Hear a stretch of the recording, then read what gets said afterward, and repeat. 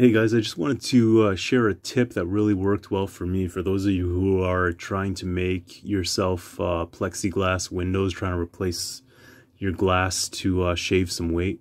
First of all, I recommend going with polycarbonate because you really don't have to worry about cracking it as much. But if you've scored some plexi and you want to try using that, just wanted to show you the common problem with why it always cracks when you're drilling through.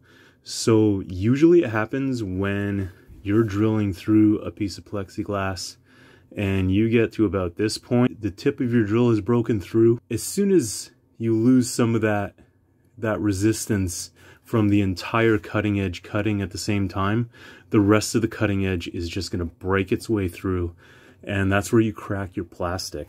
So I found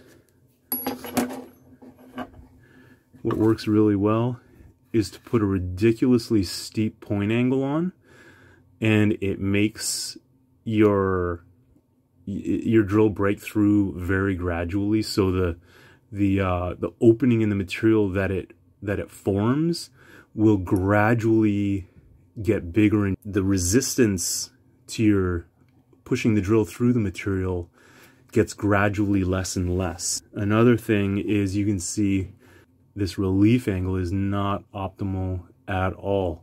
I've rolled it over here. Usually you don't want any of this touching, but with this one you can see it's likely that just behind the cutting edge might be touching first.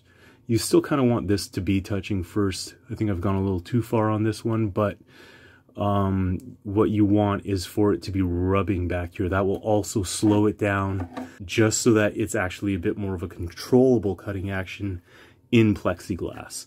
This would absolutely be a disaster cutting through harder metal, but with plexiglass I'll demonstrate that it works pretty well to help you to not destroy the piece that you're going on. So I've got a piece clamped down here, and I'm going to drill really close to the edge, and I'm going to try to push it through pretty violently just to exaggerate the cutting actions of the two drills. So first I'll go with the traditional one and see if I can crack it up, and then I'll go through just as harshly with the plexiglass one, and hopefully it won't crack as much. So let's go. I'm just gonna give her.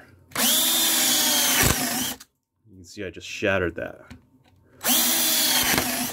Right? So now with the plexi drill, I'm gonna go pretty close. I can't even push it through as fast. It just doesn't want to go. It was melting its way through there, but I was pushing just as fast.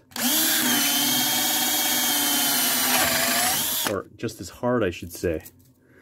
And it just does not want to crack. It just... You can see that? That was right beside a cracked area there.